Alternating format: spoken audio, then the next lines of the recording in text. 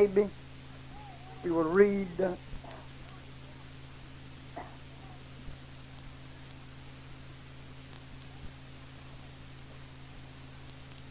about through verse 15.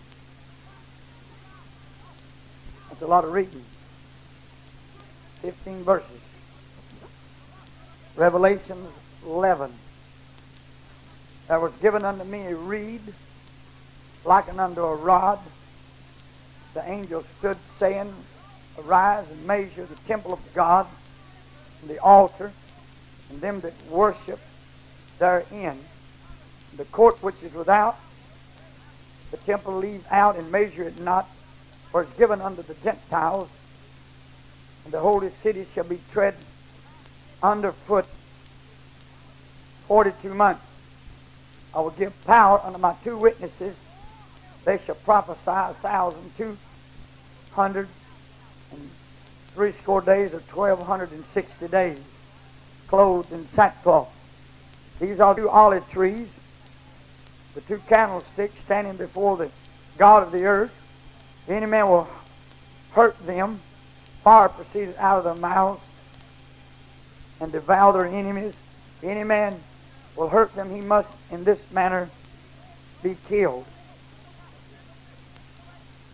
These have power to shut heavens, that it rain not in the days of their prophecy, have power over waters to turn them to blood, and to smite the earth with plagues, with all plagues, as often as they will. And when they shall have finished their testimony, the beast that ascended out of the bottomless pits to make war against them, and shall overcome them and kill them. Their dead bodies shall lie in the streets of the great city, which spiritually is called Sodom and Egypt, where also our Lord was crucified, which really is Jerusalem. And they of the people, nationalities, and tongues and nations shall see their dead bodies 3 days and a half, shall not suffer their dead bodies to be put in graves. They that dwell upon the earth shall rejoice over them, make war, and make merry, and shall send gifts one to another, because these 2 prophets torment them that dwell on the earth. No more. After 3 days and a half, the Spirit of life from God enters into them. They stood up on their feet. Great fear fell upon them which saw them. They heard a voice from heaven saying unto them, Come up here. They ascended up to heaven in a cloud. Their enemies beheld them. Same hour there was a great earthquake. And the 10th part of the city fell in the earthquake, were slain. And in the earthquake were slain of men 7,000. And the remnant was affrighted and gave glory to the God of heaven. The second woe is past, and behold, the 3rd woe comes quickly. The 7th angel sounded. There were great voices in heaven, saying, The kingdoms of this world are become the kingdom of our Lord, the kingdoms of our Lord, and of His Christ, or His anointed. He shall reign forever and ever. Holy Father, I thank You for this word. Hide it inside of me right now. Cause me to have the wisdom, divine revelation, and unction, and the anointing to speak this word. Cleanse me by the blood. Wash me by the word. Purify my heart by faith in Jesus Christ. And cause the commandments of God to dwell in us. In Jesus' name, amen. I want to make a brief comment here on the first couple of verses here about the temple of God, because I disagree with the denomination's theory of the temple. as I disagree with most books I've read pertaining to this and denominational ideas about this. And I think that when I give my explanations for it, that you will more agree with me because they don't have no scripture whatsoever. I want you to notice, there was given unto me a reed likened unto a rod, and the angel stood saying, Rise and measure the temple of God and the altar and them that worship therein. Now, reed was sort of like a bamboo cane. Like about you would call it in our country a bamboo cane, but it only grew about 8 or 9 feet tall. And the Jews, the old anxious people, always measured by a reed. They didn't have rulers, and they didn't have tape to measure with. And a cubit was from your elbow down to where your fingers could come up and touch the end of it like that. That was 1 cubit. From right here to about here.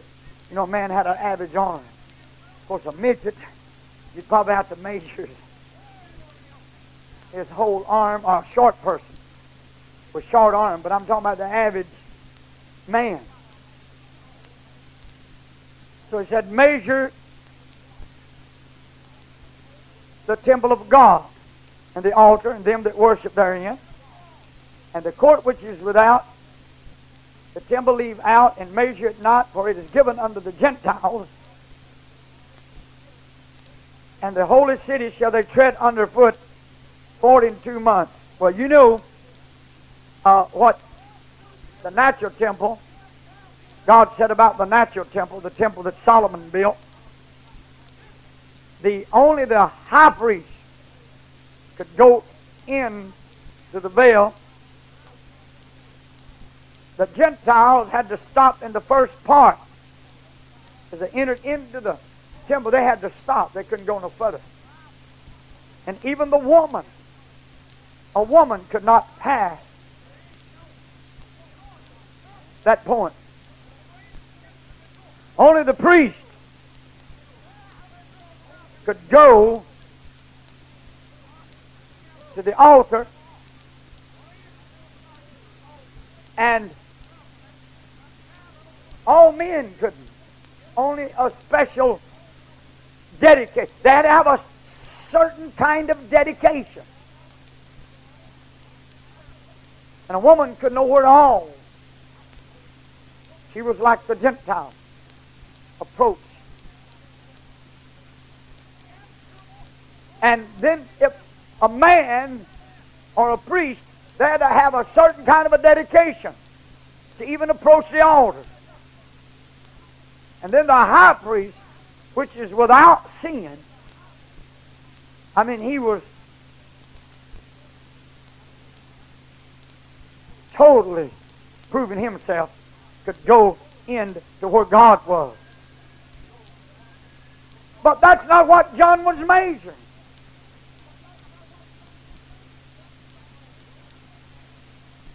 John knew about all of this. John was the one that taught that God is in us. That God was in Christ. And Christ is in us. If you receive Jesus Christ, you receive Him that's in Jesus Christ. He's the one that taught that the works that I do, it's not I, but the Father live in me, does the work. So John, he wasn't measuring the temple because he wrote this about 90 A.D.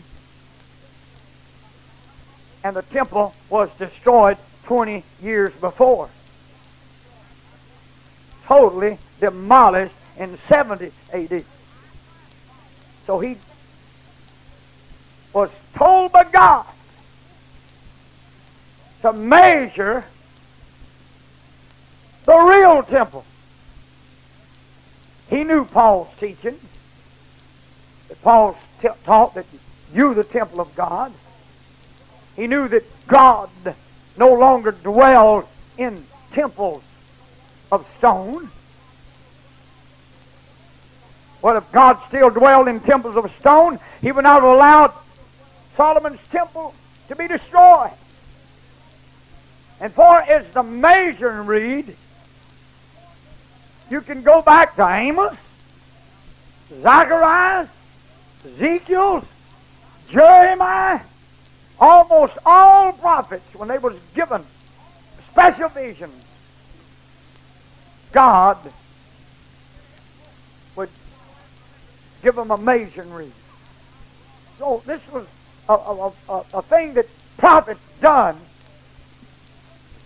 in the Old Testament. Many of their staffs was a measuring reed. It wasn't just a stick. Some of them was a stick. But their staffs, they always carried a staff. Most of them was a measuring reed. And many of their visions,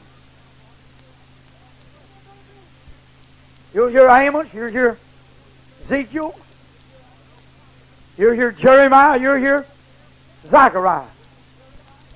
And there's no doubt in my mind when John saw the temple, he was familiar with the Scriptures. He lined up the book of Revelation with over 300 different prophecies.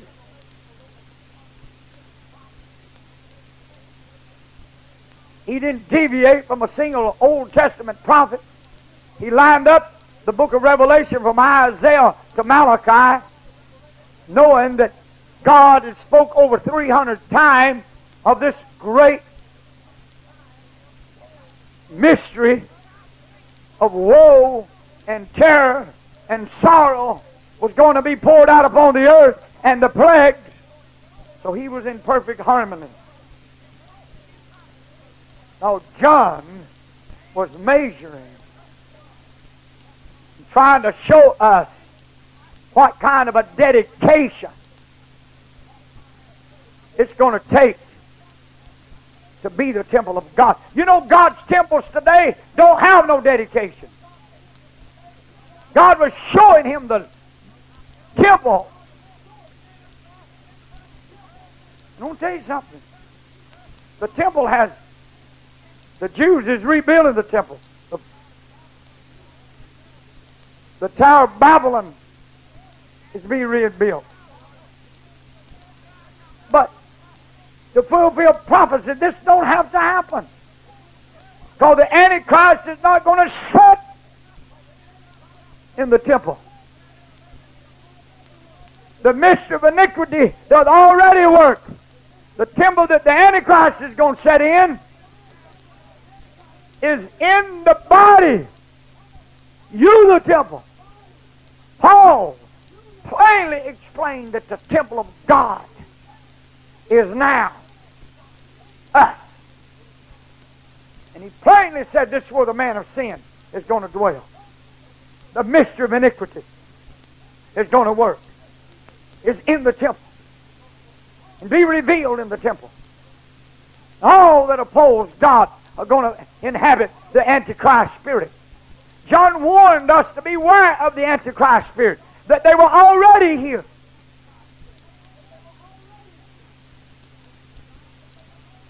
So, John was describing the temple, and the temple of God was open in heaven. There was seen in his temple the ark of his testament. There were lightning and voicing and thundering and earthquake and great hail. Again here, in the 19th verse, he is seeing the real temple. The church. John was seeing the Christian church here in Revelation 11. He was measuring the church. The church, not the building. The members of Christ. Not the stones, and the brick, and the wood. He was measuring the church. And the church is going to be according to the qualification that Solomon's temple, that was only a type of the church. That was the type of the temple of God of the last days. So he was measuring the church. That's the reason in the New Testament church, Paul allowed women to minister and to have certain ministries. But there were certain ministries he did not allow them to have. Why? Because they believed that God's spiritual church, God's spiritual temple was according, if the Old Testament was a schoolmaster, was a type and a shadow of that to come. Then when he said, I saw the temple. And the temple of God was open in heaven, the church. And there was seen in his temple the Ark of his Testament. Now, how many know what was the Ark of Covenant? How many know what was in the Ark of Covenant? How many know where they kept the Ark of Covenant? In the temple. How many know what was in the Ark of Covenant? I ain't hearing y'all. The 10 Commandments. So, John is seeing this Revelation church, a church with the Ark of Covenant, the Holy Ghost. We know the Holy Ghost is the spiritual. It is the Ark of Covenant. Today, there'll never be a natural Ark of Covenant again. Once the Holy Ghost was poured out, and Malachi said, God will suddenly come to his temple. That meant from here on through, after the day of Pentecost, that the church is the temple. So John was measuring the church. And he was giving us an idea what the church was going to be like. It's going to be according to the specification of the temple. That every Tom, Dick, and Harry is not going to enter in without dedication. The priest had to be dedicated. The minister, he said, they that bear the vessels of the Lord is going to bear them on sanctified shoulders. You know, Israel tried that one time. John knew it.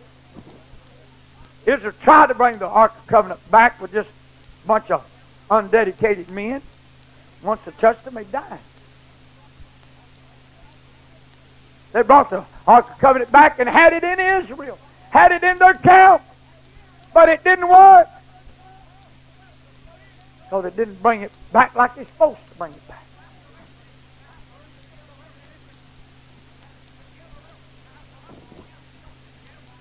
They went out there and they lost 85,000 men one day. They lost 30,000 men one day.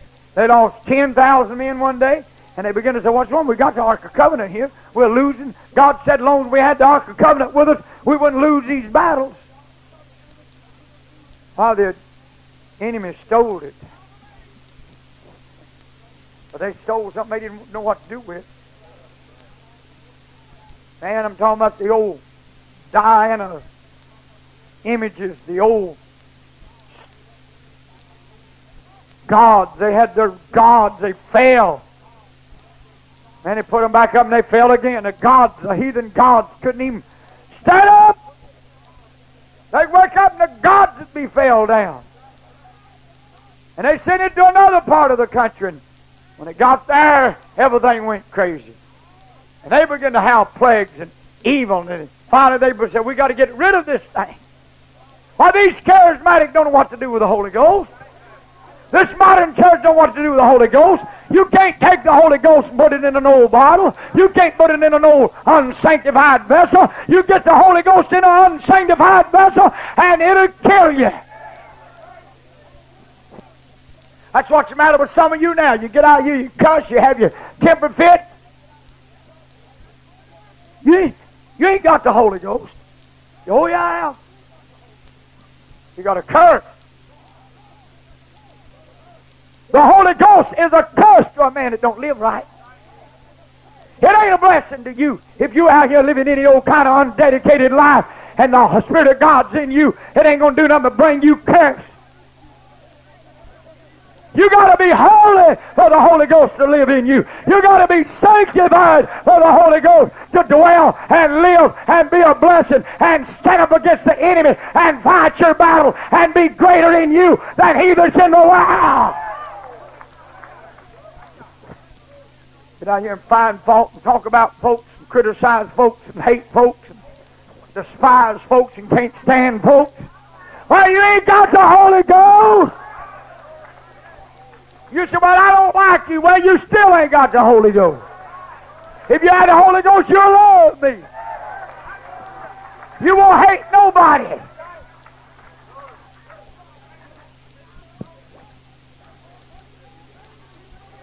Man, this will make you love your enemies, much less another brother you can't stand or sister. I can't stand these Christians. You get to know them and they say, I can't stand so-and-so. I don't like so-and-so. I despise so-and-so. Well, you ain't got the Holy Ghost.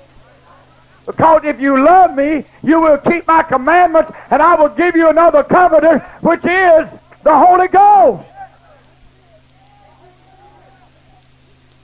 And if you say you love him and don't keep his commandments, John said, you are a liar. Get my tape over on the commandments. Fear God and keep it. You got it? Shook you up, didn't it? You ain't got the Holy Ghost. First thing Jesus said, if you love me, when he first introduced us the Holy Ghost and told us he's going to give it to us, he said, if you love me, keep my commandments, and I'll see to it, I'll send you another comforter. He will not give a commandment breaker the baptism of the Holy Ghost. So what's this I got? I don't know what you got. But I know what you ain't got. You ain't got the Holy Ghost. The church bell ain't got the Holy Ghost. This adulterous and lying and worldly and cheating church bell has not received the baptism of the Holy Ghost, because the Holy Ghost is the most sacred thing there are about God. The Spirit of God is the most sacred thing there are. It's God's Ark of Covenant. That's what God had in mind when he made the Ark of Covenant. That was a type of the Holy Ghost. Are you sure? Absolutely. Why, when they stole the Ark of Covenant from Israel, no Eli sitting on the wagon, they come and said, my God, Eli, they have stole the Ark of Covenant. He fell off the wagon, broke his neck, and died. Right there. And his daughter-in-law was carrying a baby, and she miscarried right quick and had it right there.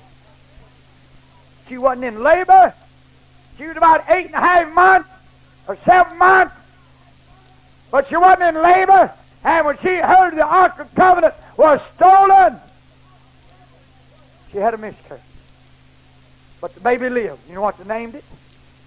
Ichabod. Is that a name? Name that boy Ichabod.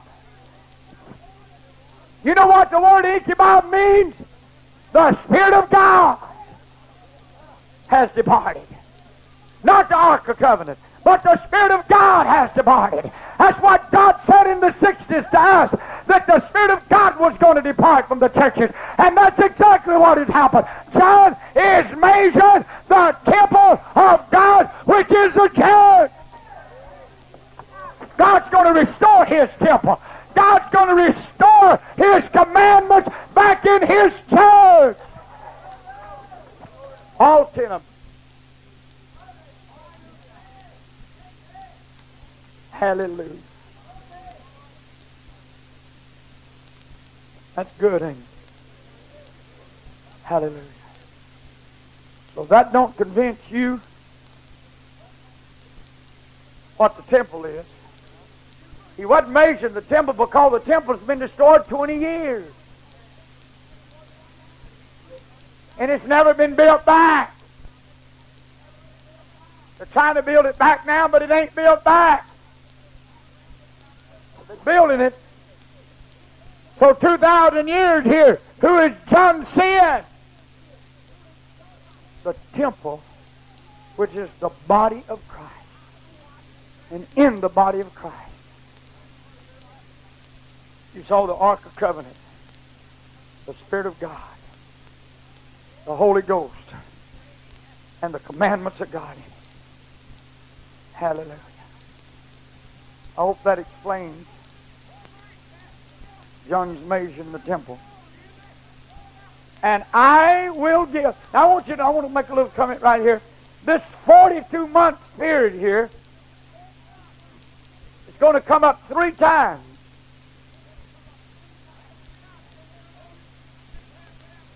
This 42 months is going to come up 3 times in Revelation. It comes up here in the 11th chapter. It's going to come up again in the 12th chapter. And it's going to come up again in the 13th chapter. 42 months of the most terrible horror that the world has ever known. Brother Mayo, we're going to have prophets. I don't know about you, we're going to have Elijah. We're going to have a Moses kind of man. We're going to have the 2 witnesses. This hickey Bible preachers ain't going to do it. Hickey Bible preachers ain't going to work. We're going to have some holy men. Men that still sees like John saw. Men that still, the Word of God, I preached the other night on, the Word of God came to John in the wilderness. We're going to have men that the Word of God will come to you. Women that the Word of God will come to you. And you'll quit preaching isms and schisms. Everybody's got their isms and schisms. And y'all stay a while.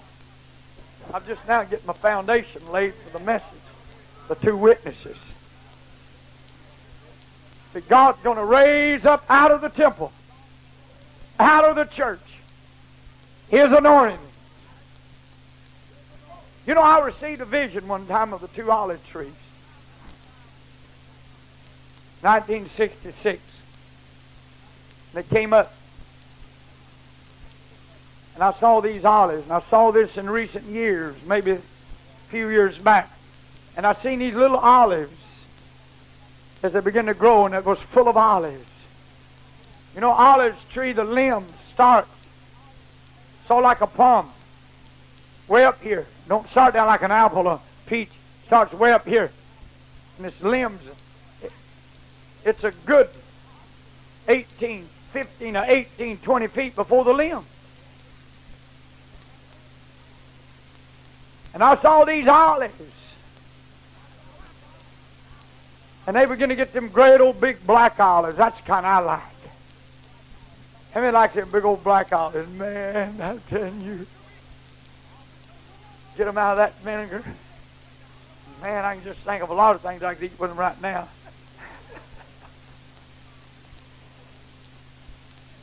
You go about 3 months without something to eat, you'll eat peanuts. You'll eat a lot of things. You'll think of a lot of things to eat. When you do eat, you don't even think of one of them. Haven't you ever been fasting? You say, boy, when I eat, I'm going to eat this, and I'm going to eat that. When you eat, I'm going to get me a big old hamburger. I saw somebody eating a hamburger down. I said, glory, hallelujah, praise God. When I eat, I'm going to get me the biggest cheeseburger I can eat. I'm going to slap the 2 pieces of cheese in it, and a big piece of onion right in the middle, and a piece of cheese on the bottom, and a piece of cheese on the top, and a big piece of onion in the middle. And I'm going to get it on a whole wheat bun, and I'm going to eat it. going to get me some French fries. Hallelujah. Glory. Hallelujah. Any of y'all fasting? Make you hungry.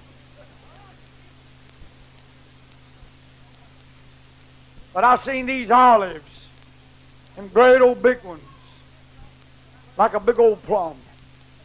And the limbs, these two olive trees, they were just loaded down with olives. And all of a sudden, I've seen those big old blue olives, black olives, they're come into a face and a mouth. And all of a sudden, I heard that olive prophesying. And God spoke to me, said that not only are there going to be these two prophets, but they're going to be the Spirit. And I'm fixing to talk to you about a couple of men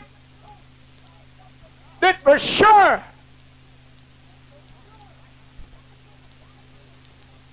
it was a biblical truth that their spirit didn't die, didn't go back to heaven with them. You know, some folks think when a man dies, his spirit goes back to heaven. Well, I'm going to talk about a couple of men that their ministry and their anointing didn't stop.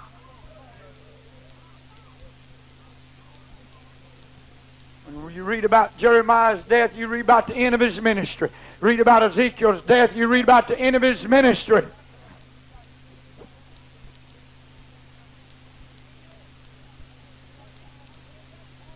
You read about Paul's death. Paul said, I'm fixing to depart.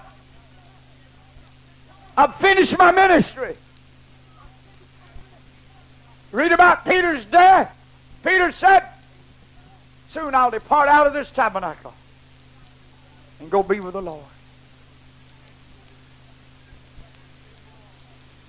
Read about Stevens. I was telling my son-in-law, Brother Archer, he's doing some good preaching here. Man, that was good today. You don't know what I said right there and listen. Man, I thought, Jesus ought to get out there and help him a little bit. That's good preaching. You ought to be here tomorrow evening and hear that good preaching. Make you want to fast and pray. And I got my manuscript from my book on 40-day fast, and he read a couple of chapters that while ago. Man, I tell you, he will preach tomorrow.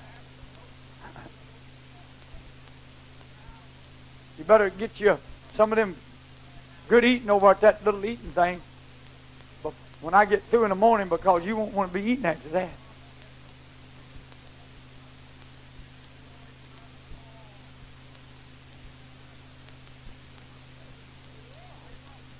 Well, look at Stevens. I said, look here at this great man Stevens. Man, he was some preacher. I said, don't you know he would have made a preacher if he hadn't got killed? His ministry was so short. Man, I was reading that 7th chapter of Acts, how that man stood up and preached, in Acts 6 and Acts 7. Man, it'll stir you up. Well, that was the end of it. Don't you know he'd have made a writer? Man, he'd have probably would have topped Paul's ministry.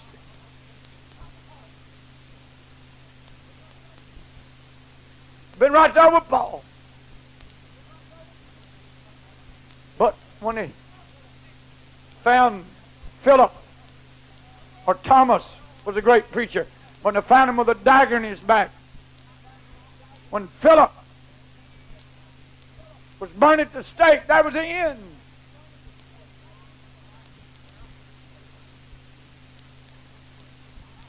But there's 3 men in the Bible, their ministry didn't stop when they deceased from this world. Hallelujah.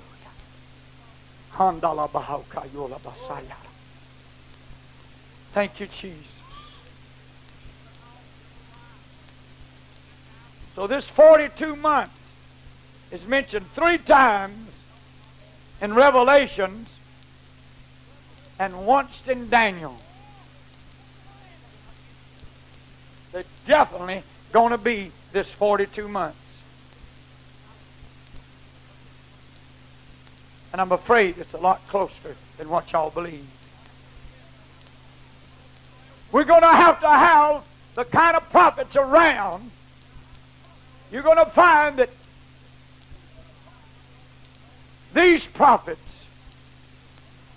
their ministry didn't just start here at this 42 months like some theologians claim, because they were already here when John was measuring the church. They were already here. They were already here before this 42 months. But you're going to hear a lot about them. Well, look here. I will give power unto my 2 witnesses. That meant they're here right now. John wasn't introducing, saying they're coming. He just now got in his revelation vision to let the world know that they're going to be these 2 prophets. There's no doubt in my mind, my personal belief, these prophets was here long before this. At least 3.5 or 4 years. If the Great Tribulation period was to be a 7 years period, which there's no definite word on that. It could go 10, it could go 15, it could go 6, 7. It's a period of time. There's no doubt in my mind these 2 prophets is going to be here during this whole time. I personally believe before the seals is to be loose, that these prophets are going to introduce them. Because you're going to find out their ministry brings about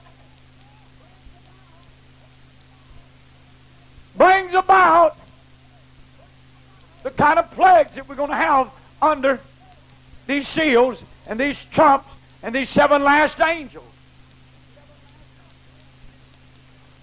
There were 2 prophets in the Bible that had that kind of ministry. Man, I've read Jeremiah so much, he's a favorite prophet of mine. Ezekiel's a favorite prophet of mine. Joel, Amos, Malachi, Isaiah. But none of these prophets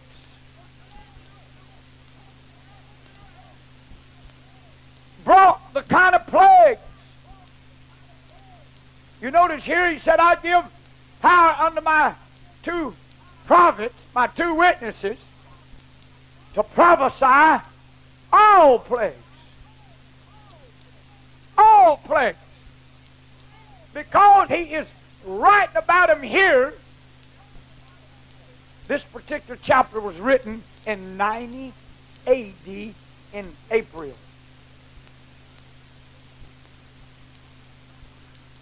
In the month of April.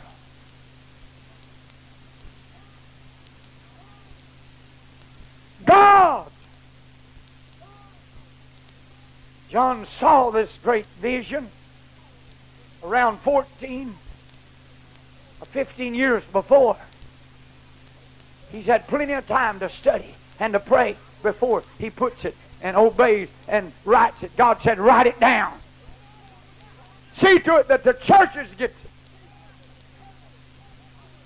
See that the church hears what. See that the church hears what the Spirit says to the churches. But you don't hear the church hearing the Spirit speaking. You know the book of Revelation is one book that's got a spirit of itself. You read it, I don't care who you are, you can feel. You may not understand none of it, but you can feel this ain't just the gospel.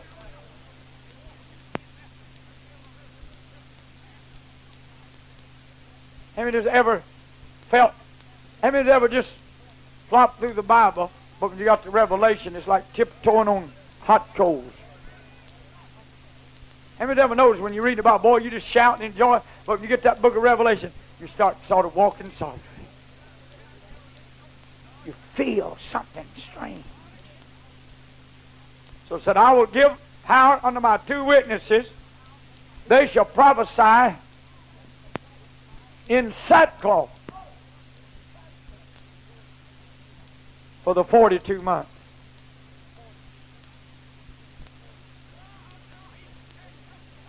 He mentions the 42 months twice here. Once in 12 and again in 13. These are the two olive trees. The two candlesticks standing before the God of the earth.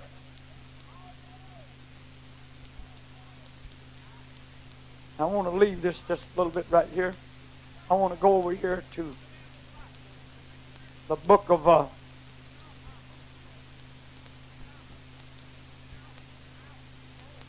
Zechariah.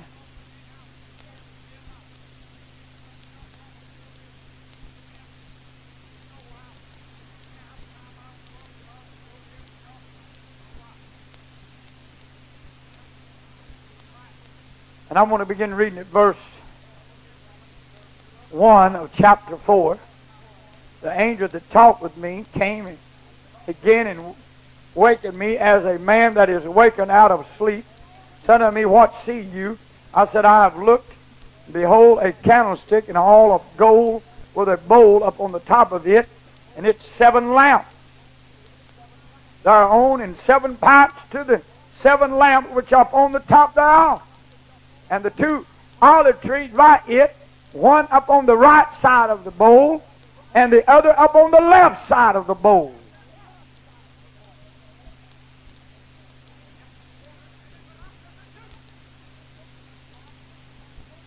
So I answered and spoke to the angel that talked with me, saying, what are these, my Lord? Then the angel that talked with me answered and said unto me, know you not what these be? And I said, no, my Lord. He answered and said unto me, saying, this is the word of the Lord unto Zerubbabel, saying, not by might, nor by power, but by my Spirit, saith the Lord of hosts. Who are you, O great mountain, before Zerubbabel? Who shall become a plain? Who shall bring forth the head stoned off with shouting, with crying, with grace, grace unto it? Moreover, the word of the Lord came unto me, saying, the hands of Zerubbabel have laid the foundation of this house, and his hands also shall finish it. You shall know that the Lord of hosts has sent me unto you, who has despised the day of small things. For they shall rejoice and shall see the plummet in the hand of Zerubbabel. With those 7, they are the eyes of the Lord, which run to and fro through the whole earth. Then answered I and said unto him, what are these 2 olive trees on the right side of the candlestick, upon the left side thereof? And I answered again and said unto him, what be these 2 olive branches which though the 2 gold pipes empty the oil out of themselves? He answered me and said, know you not what these be? And I said, no, my Lord. Then he said, these are the 2 anointed ones that stand by the Lord of the whole earth. So you can see here, John in Revelation is lining up his 2 prophets with Zacharias. He's almost writing the same words.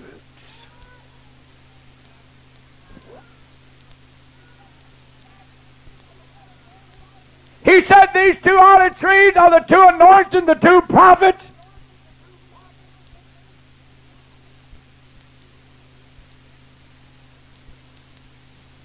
Standing before the God of the whole earth. One on one side and one on the other side. I saw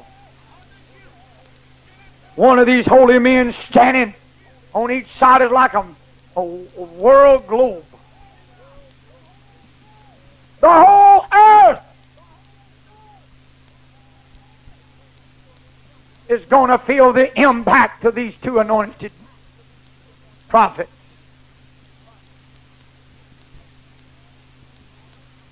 You notice John again saw the seven spirits of God.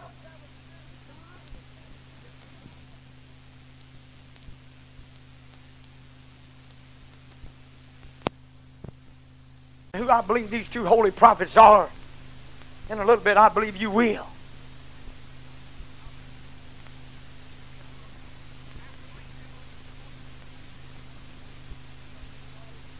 These are the two olive trees, two candlesticks standing before the God of the earth. Again, John sees these two holy anointed, their ministry reaching the whole world.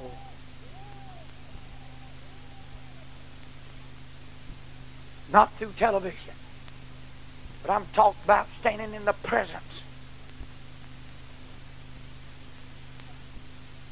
Nations is going to be shook. Any man will hurt them. Fire proceed out of their mouths, devour their enemies.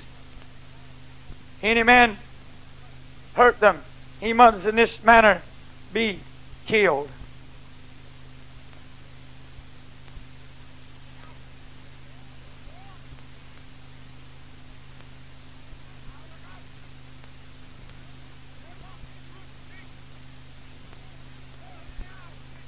Oh, this is super. And the Lord spoke unto Moses, saying, speak unto the congregation and say, get you up from about the tabernacle of Korah and Dothan and Abiram. Moses rose up and went unto Dothan and Abiram, and the elders of Israel followed him, and he spoke unto the congregation, saying, depart, I pray you, from the tents of these wicked men. Touch nothing of theirs, lest you be consumed in their sin. So they got up from the tabernacle of Korah, Dothan, and Aaron, and every side in Dothan and Aaron, and came out, stood in the door of their tents, and their wives and their sons and their little children. Moses said, hereby you shall know that the Lord has sent me to do all these works. For I have not done them of my own hand. Mine, if these men die the coming death of all men, or if they be visited after the visitation of men, then the Lord has not sent me. But if the Lord makes a new thing, and the earth opens her mouth, swallows them up, with all their habitants under them, they go down quickly under the bit, then you shall understand that these men have provoked the Lord. And it came to pass, as he made an end of speaking all these words, that the ground carved asunder that was under them, and the earth opened its mouth and swallowed them up, and their houses and all the men that obtained unto Korah and all their goods, and they all that was obtained to them went down alive into the pit, into hell itself alive, and the earth closed them up on them. And they perished from among the congregation. All Israel that were around about them fled at the cry of them. For they said, lest the earth swallow us up also. And there came out a fire from the Lord and consumed the 250 men that burnt incense.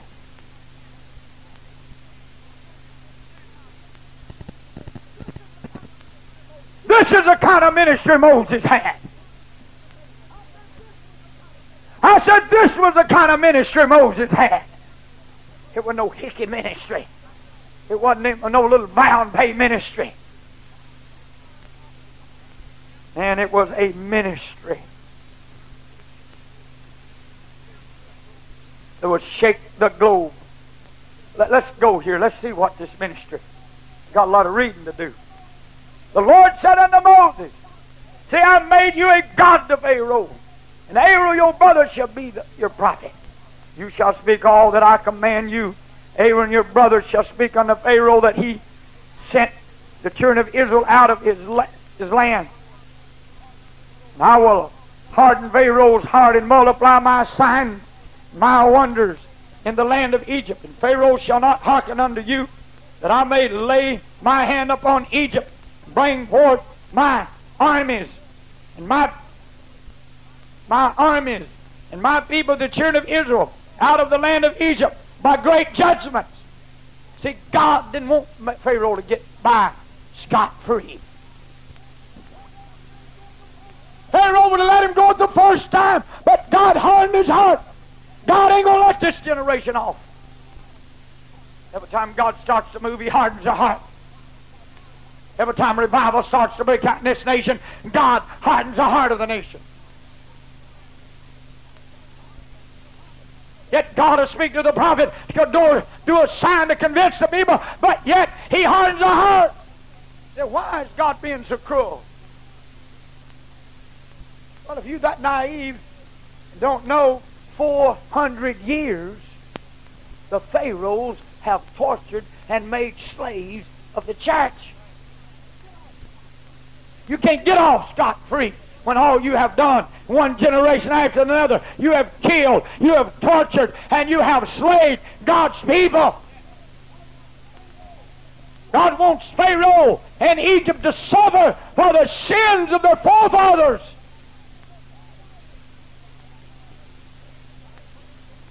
And when God brings to pass this great book of Revelation and these two holy anointings, they're going to make the world pay. Come on back to the time Cain killed Abel. This is a day of vengeance. It ain't going to be no witchy-witchy.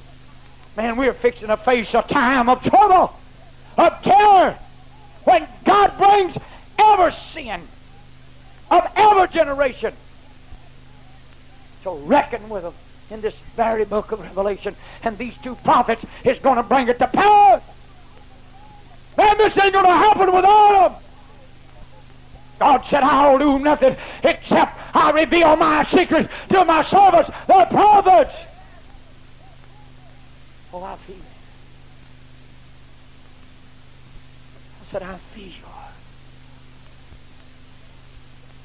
God said, when I get ready to deliver you, I'm going to harden Pharaoh's hearts so much, because every time I harden his heart, I'm going to bring another plague on him. I'm not going to let him repent. Oh, he's going to repent temporarily, but quick as you leave his presence, I'm going to harden his heart and make him refuse to let you go, because he's tortured too long.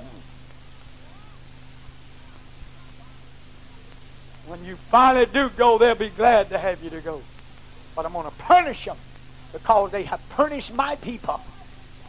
God's people have been punished. The early church was over 30 million. From the time of Christ and Stephen's death to 300 AD, over 30 million perished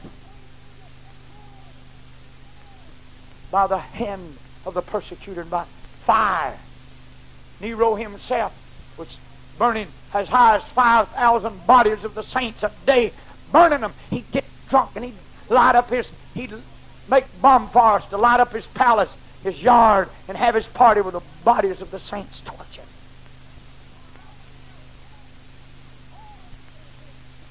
All of these old Roman emperors, Nebuchadnezzars and Belshazzars, Medes and Persians, Pharaoh, they always was an antichrist, so to speak. They always made war and declared persecution and war against the Christians. Now God said, it's time for me to declare war against the earth, the whole earth. These two prophets is going to declare war and plague and famine and pestilence and plague to the earth. Because now the whole earth is guilty.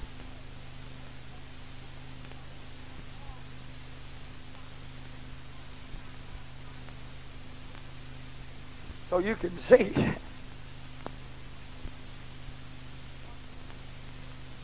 what kind of prophet I'm fixing to get over here and read you a little bit of what's going to be happening in Revelation under these two prophets. And if you don't see what's happening here in Moses' ministry, well, look here. That was Deuteronomy 7. You need to read the whole chapter. Listen at this one. That was Exodus 7. Listen at 18. The Lord your God will raise up unto you a prophet from the midst of you, of your brethren, likened unto me. Unto him shall you hearken, according to all that you desire of the Lord your God. And he run in the day of assembly, saying, let me not hear again the voice of the Lord my God, neither let me see this great fire anymore, that I die not. The Lord said unto me, they have well spoken, that they which have spoken, I will raise them up a prophet from among the brethren, likened unto you. I will put my words in his mouth. He shall speak unto them all that I command him. It shall come to pass that whoever will not hearken unto my words which he shall speak in my name, that I will require of him, and the prophet which shall pursue to speak a word in my name, which I have not commanded him to speak, or that shall speak in my name of other gods, even that prophet shall die. If you say in your heart, how shall we know the words which the Lord hath not spoken? When a prophet speaks in the name of the Lord, if the thing follows not, nor comes to pass, that is the thing which the Lord has not spoken. But the prophet which hath spoken it presumptuously, you shall not be afraid of him, or from a deceit of his heart. He said, the thing that I'm going to speak is going to follow. Well, let's examine.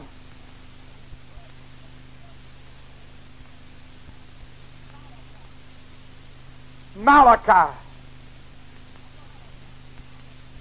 I'm not through with this Moses fellow yet. Even Stephen here in Acts 7 referred to these great prophets. But let's go here. For behold, the day comes that shall burn as an oven. All the proud and all that do wickedly shall be stubble. The day comes shall burn them up, saith the Lord of hosts, that it shall neither leave them root nor branch. But in you that fear my name shall the Son of Righteousness arise with healing in his wings, and you shall go forth and grow up as calves of the stall. You shall tread down the wicked, for they shall be ashes under the soles of their feet in the day that I shall do this, saith the Lord of hosts. Remember you!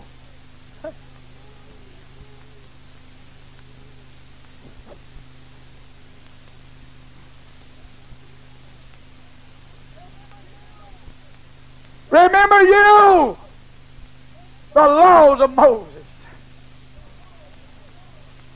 which I commanded unto him at Hebron for all Israel with the statutes and judgments. I just got a few reading to you what God commanded Moses, and how fire, when they wouldn't hearken and keep the commandments.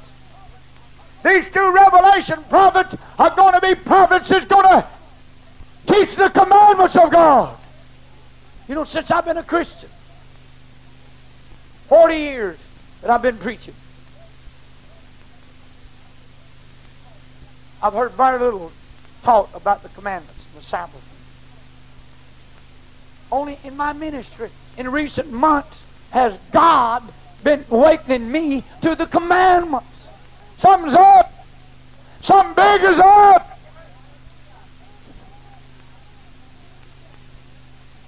You can laugh if you want to. The book of Revelation, the faithful, the dedicated in Revelation, kept the commandments of God. Even in the last chapter, he said, blessed are they that have my commandments and keep them. You first got to have them in your heart. You got to receive them in your heart. All my commandments. Behold, I'll send you Elijah. the prophet for the coming of the great and dreadful day of the Lord. He shall turn the hearts of the fathers to the children, and the hearts of the children to their fathers, lest I smite the earth with a curse. I won't get into that. Get my tape from the table on the two-part ministry of Elijah. This explains it. See, Elijah had a two-part ministry. How many's got my tape on the two-part ministry? It'll shake you up. See, John was Elijah in spirit. But when they come and asked John, are you the Elijah that's going to come in Revelation? He said, no. Not the Elijah you're looking for that's going to come in the great and terrible day. See, the great and terrible day is Revelation. Not that prophet. I'm the prophet that's turning the hearts of the fathers to the children to be born, the church to be born. But in the last days, in the great and terrible day, the Elijah that's coming in the great and terrible day, he'll turn the children to their fathers, the faith of our fathers, which is Paul has begotten us. But you have to get that tape. I explain all this too. God showed me a vision that Elijah had two ministries.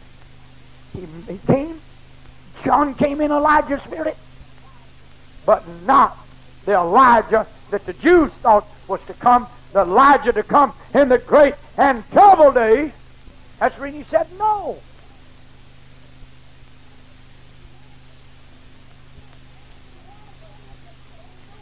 He was Elijah, and he knew it, but not the one they was looking for.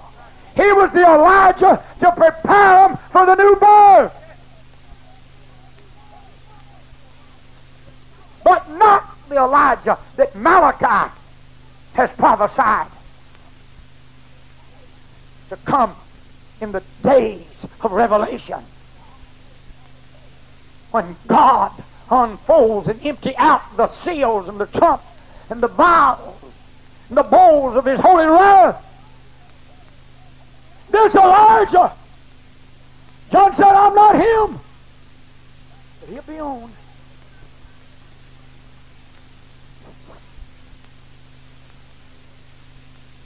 Oh, this is great. Well, let's see what Jesus said about it. His disciples asked him, saying, why then say the scribes that Elijah must first come? Jesus answered and said unto them, Elijah truly shall come and restore all things. But I say unto you that Elijah's come already. They knew him not, but they've done unto him whatever they listed or wanted to. Likewise shall also the Son of Man suffer them.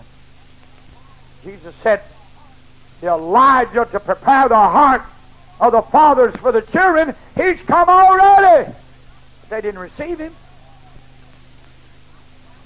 But you notice how he puts this? Elijah shall truly come. Because he knew there was the second part of Elijah's ministry.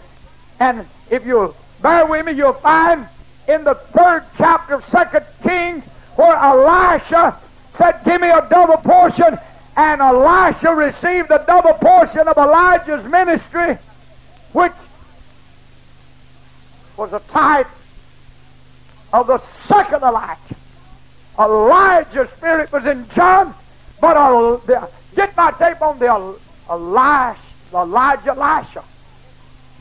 How many's got my tape on the Elijah Elisha? I explain about the Elijah that's coming in Revelation. Yes, Elijah's coming. And Moses. Because these are the only two Bible prophets that their spirit was taken and placed upon another one. I can prove to you by the scriptures. Elijah was manifested through two others beside himself. Wasn't he? In John and Elisha.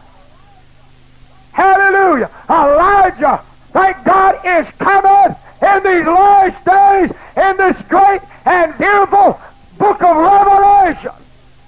That's what John is seeing right here. He is seeing the Elijah. And he is seeing Moses. You got about 30 more minutes, I'll show you. Hallelujah. Consoli herimi Shaula.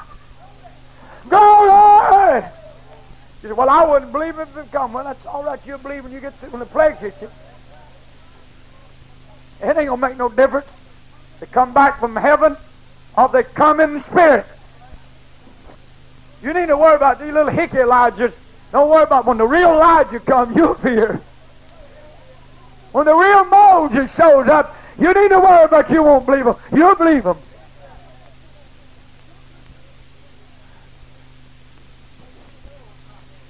You'll be wishing David Terrell was back on the road.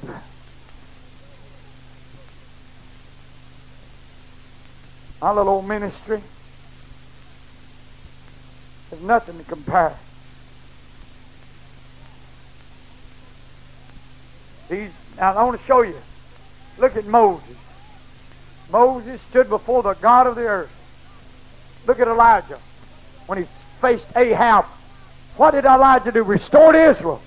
Restored the lost tribe. That was what he was sent to restore the church. To restore the Israel of God. And he tore down the altars. Tore down the Baal religion. You know, most of these preachers don't tear down idolatry. They don't tear down Baal religion, false religion. They go along with all religion. But a real ministry, you take my little old ministry, the Spirit I am, I can't even preach unless I tear down false religion.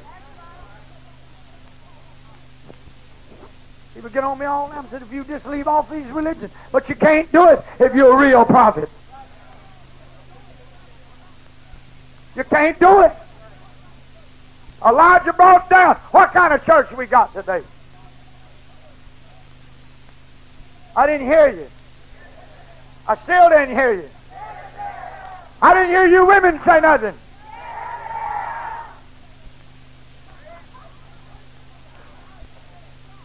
When was Elijah sent?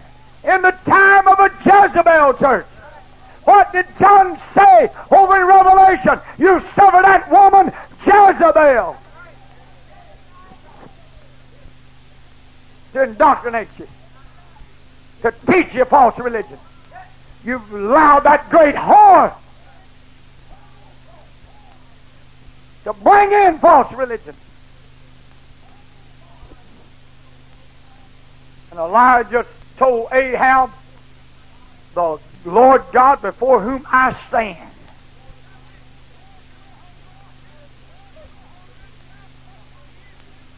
Well, look here at these two prophets.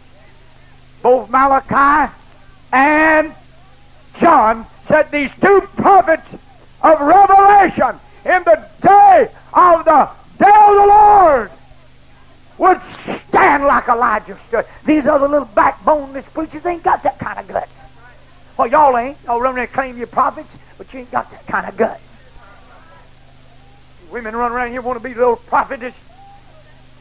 You won't stand up there. So let the heavens close. Let the earth open up. No, you ain't going to do it. You know why? You ain't got the faith. You ain't got the backbone. I'll tell you what kind of prophets you are. Yea, I say unto thee, the Lord thy God would speak unto thee, and I would bless thee, saith the Lord, and the Lord would have thee to be encouraged. The Lord will richly bless thee. Found babes, saith the Lord.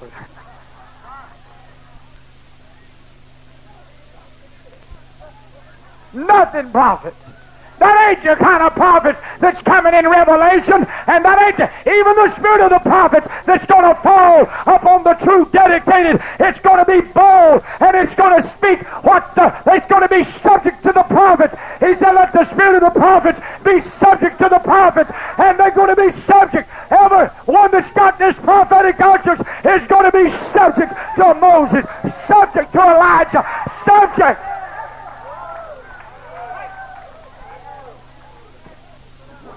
You ain't going to go out yonder and build an own ministry. If you have any kind of a prophetic ministry, you're going to build on Moses. You're going to build on Elijah. Well, that's the only two. You better be building on them. You're going to shipwreck so far down you'll never make it.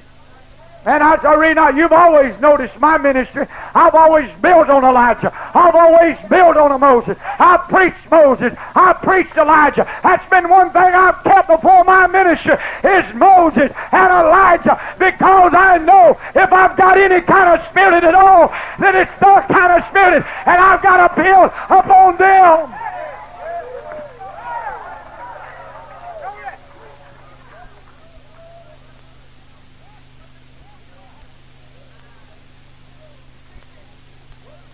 Hallelujah. Wake up! Wake yourself! Stir yourself! God's fixing to put end to sin. He's fixing to burn this earth. He's fixing to open this earth up. He's fixing to swallow up man. Whole cities, islands, mountains. Why, is these two holy men introduced to you? The seals and the trumps. Why, every mountain's going to move at their word. Famine, war, high, terror. I can't even ascribe to you the terror that's facing this generation. I'm talking about these 90s, and if we go into 2000, if we make it that far. And there's nothing but hard ahead of us. Total doom and desolation to the earth. And there's people. There's no future. The only thing we preachers can do now is say, I'm going to go and do all I can and get as many souls saved I can. Get everybody to Jesus that I can. That's what he told me in July. He said, if you're going to win souls, you better win them now. This is the end. The end has come. The end. And the fourscore judgments. And there's 7 more worse.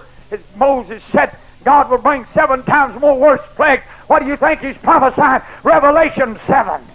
You get in Revelation, you'll find his 7 times more worse plagues. The 7 seals, the 7 trumps, the 7 angels. Revelation 10. The 7 last plagues of Revelation 16. And you tell me you don't know where God is? Well, listen here. Let's go a little further. These have power.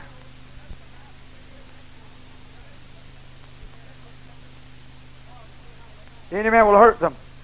Fire proceed out of their mouths. I just showed you that. Well, you know fire came down and destroyed out of Elijah's mouth, Ahab and his bunch. Didn't it? I know this modern church, they couldn't be this because they teach that this kind of ministry don't even exist anymore. They say God don't kill nobody.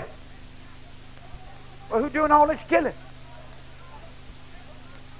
Who's doing all this killing in Russia? Russia is in a war with themselves. They ain't a war with America.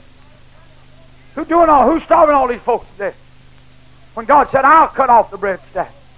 When God said, I'll bring famine. I'll bring storms. I'll visit by earthquakes. I'll visit by storms. Who's doing this? God. But you hear this modern churches, oh, it's love and it's mercy. It was love and mercy. But now it's run out in the book of Revelation. These have power, these 2 witnesses, have power to shut heaven, that it rain not in the days of their prophecy. They have power over waters to turn them to blood. You'll go on and find out in this 7th chapter of Exodus where Moses turned the water to blood. The Nile River was turned to blood. They even said we'll dig around it and try to find some springs. And it dug holes and it was blood. God said, in Revelation, under these 2 prophets, they're going to prophesy all plagues. Stop the water. Bring drought. The black horse it's loosed. The drought is going to strike the world. Well, it's going to be a product of this ministry. Of Elijah's. Moses. Well, Elijah closed the heavens for 3.5 years. The double portion Elijah. The Elijah Elisha. He closed the heaven for 7 years. Man, don't tell me God's going to reach out and pick some of these modern Church of God, modern charismatic preachers to be His prophets. God, you're crazy. You're stupid and sick in your mind. Well, He's going to pick out His two choice. God told me Moses and Elijah was His two choice prophets. These two revelations out of all God's many hundreds of prophets. Thank God He's picking them out two choice ones. Taking their spirit of their mantle. Or He could even bring back or reincarnate them in somebody else. Manifest them. Or bring their bodies back. They never did find Moses' body.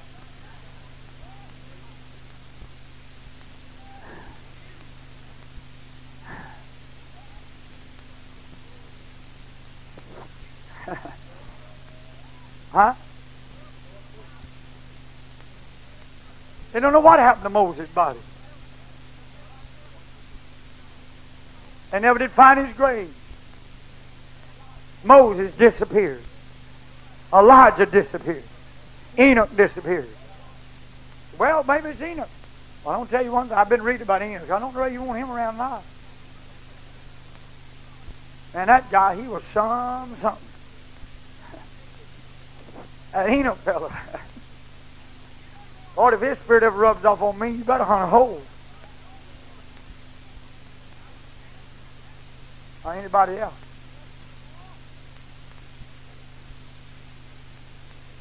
My greatest belief that it's Moses and Elijah. He's how prior to shut heaven because it's a symbol of their ministry. Enoch done a lot of prophesying, but Enoch really didn't do this kind of... I read his book. He didn't go out there and challenge the church. He just spoke of last day events like Jeremiah and Ezekiel. That's all he done. If any of you have ever read after Enoch, he just prophesied things that's coming.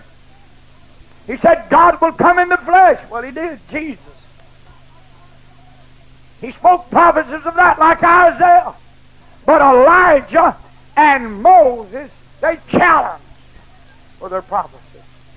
Jeremiah didn't, but these men stood up against nation, stood up against the false church, stood up against the gods of this world, stood up against false religion. Moses wouldn't tolerate idolatry. Elijah wouldn't tolerate idolatry. And these two prophets in Revelation are going to have to be that way because the world is full of idolatry now. They're going to have men of this caliber, men of this perseverance, men with this quality. And I see quality in these two prophets. I see the quality of Moses. I see the quality of Elijah. Don't you? Man, I could just see Elijah incarnated or inside of him. I can see Moses. And you remember Moses said, the Lord shall raise up a prophet like me. And I can prove to you that wasn't Jesus. But Jesus was a merciful prophet.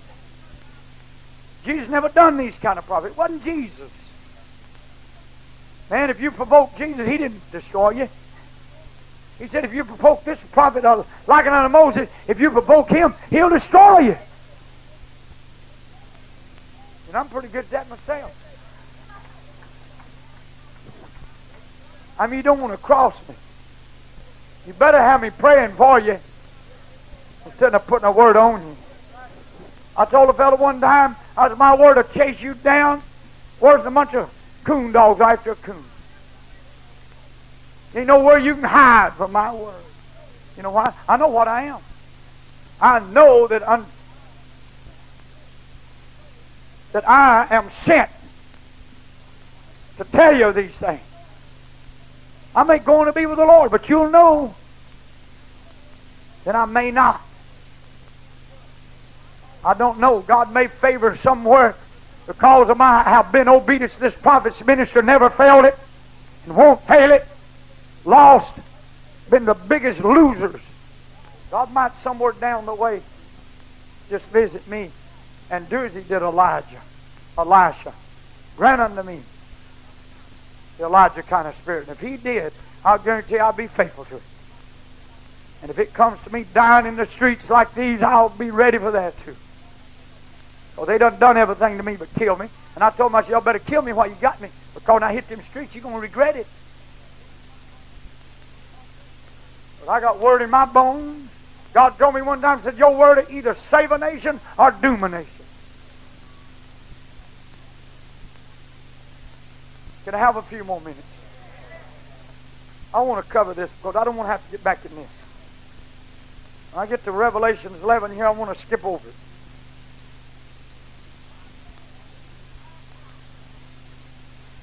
These have power to shut heaven.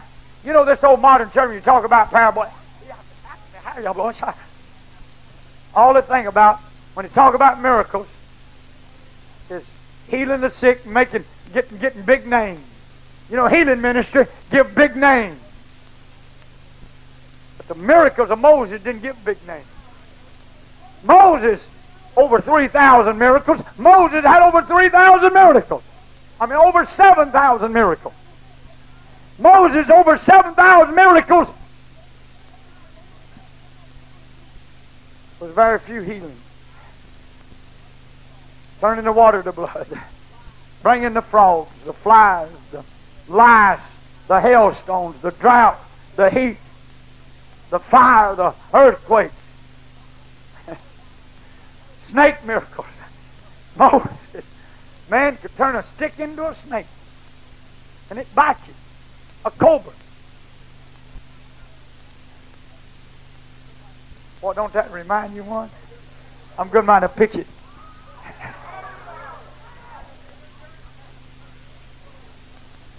Hallelujah.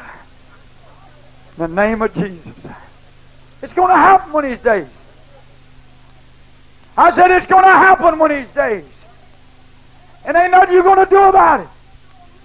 Man, that stick was turned into a real cobra snake. Now, these is the kind of miracle these holy prophets is going to be doing. Because this ain't no time for... During this revelation time, the harvest of sinners, the one that's going to get saved is going to turn quick. The sealing revival is only going to last about 6 or 7 months. Then God's going to seal all nationalities, languages, and tongues. This is going to be the quickest revival the earth ever had.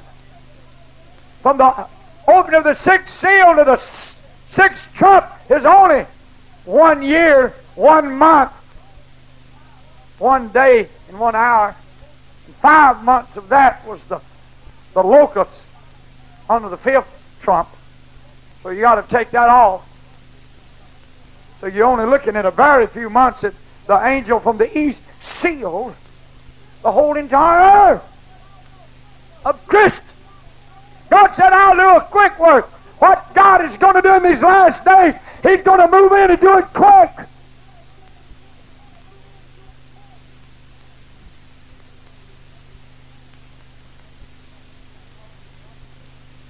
The days of the prophet. These have powerful waters to turn the blood, to smite the nation, the earth, that means the whole earth, with all plagues as often as they will.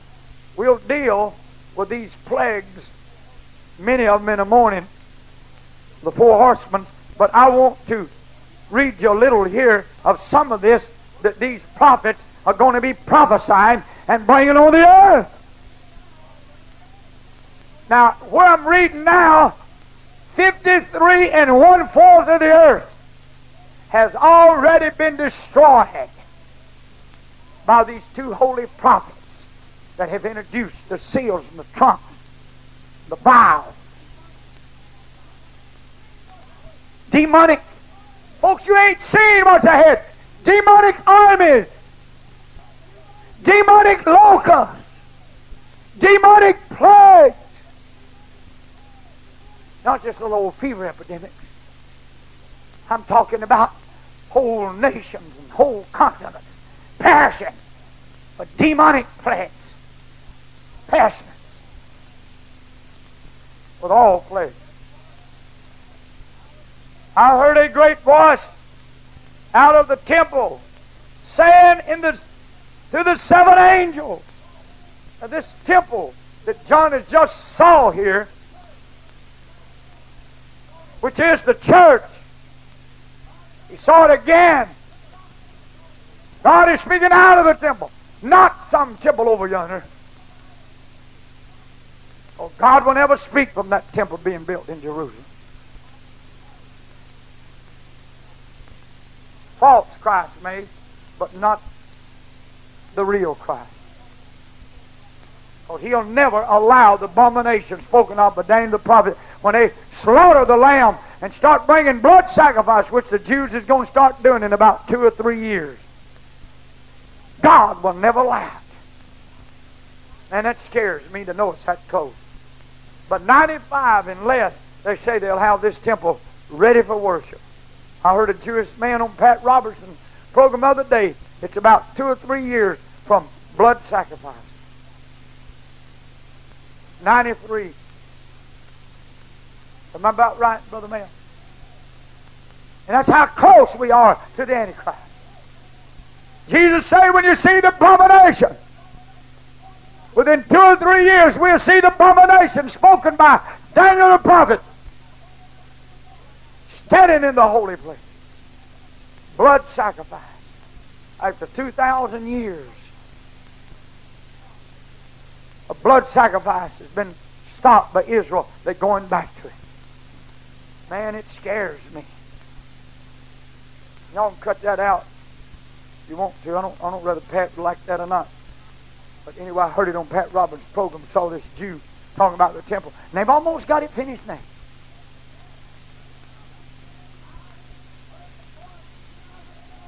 I heard a voice speaking out of the temple saying to the seven angels, go your ways. Now, who is this speaking out of the church? Well, you find in Revelations 12 during this 42 months, the church, the woman, is sustained by ministry. They who? The same they my prophets, my servants, the prophets fed them. So here God is speaking by the voice of the prophets, saying to the seven angels, go your way. Pour out the bowls, the vials, the bowls of wrath upon the earth. The first angel went out and poured his vial, his bowl of wrath upon the earth, and there fell a noisome and grievous. So now I will speak on this and explain all this by Scripture, but now I'm just going to read through it. You understand? I've not got time. It will take me an hour and a half to preach about these seven angels. At the present, I only want to rush through here because I'm winding up this message. The first angel went and poured out his bowl upon the earth, his bowl of wrath upon the earth. There fell a noisome, a grievous, horrible sores, grievous sores upon the men which had the mark of the beast, upon them which worship his image. And the second angel poured out his vial upon the sea, and it became the blood of a dead man. Never living creature died in the sea. You see these two prophets? The third angel poured out his bowl upon the rivers and the fountains of waters, and they became as blood. I heard the angel of the waters say, you are righteous, O Lord, which art and was and shall be, because you have judged this. Talking about Jesus. For they have shed the blood of saints and prophets, and you have given them blood to drink, for they are worthy.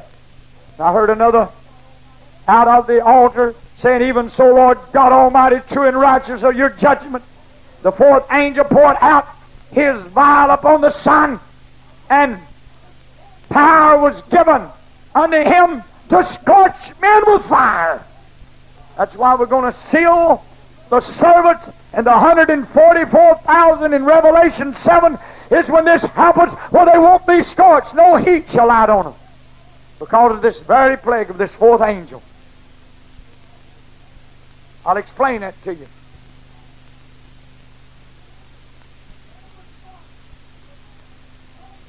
And men were scorched with great heat, blasphemed the name of God, which is Jesus, which had power over these plagues, and they repented not to give him glory. Right back to these two anointed prophets, how power to bring all plagues. Now, what I didn't cover, when John was seeing their dead bodies, he wasn't actually seeing it the present. He was seeing a future, what was going to happen in the latter part of the ministry. It wasn't at the time. They're still alive yet. They're not dead yet.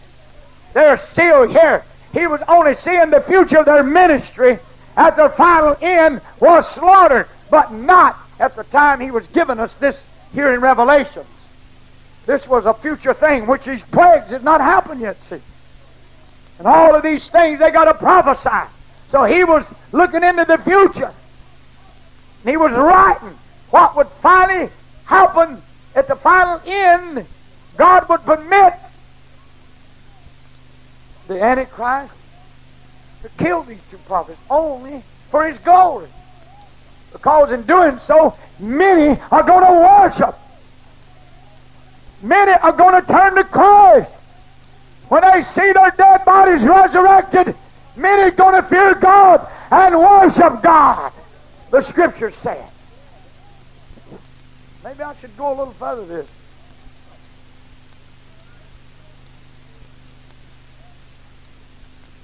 For men were scorched with great fire. Men were scorched with great heat and blasphemed the name of God, which has power over these plagues, and they repented not to give him glory. The fifth angel poured out his bowl of wrath, is upon the seat of the beast. And his